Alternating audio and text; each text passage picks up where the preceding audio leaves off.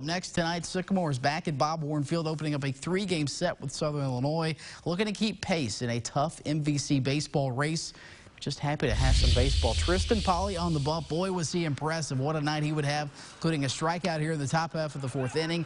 Down goes the Salukis as the Sycamores lead it 3-1 over the visitors after that punch out. Bottom of the inning, 2 men on for Mr. Jared Watkins, who ropes this one to right field. It bounces off the wall. New padding on the wall sign as well. Both runs come around to score. It is 5-1 in favor of the Indiana State Sycamores and the Powder Blues. Bottom of the 7, 5-3 ISU. Romero Harris, how about a triple for this?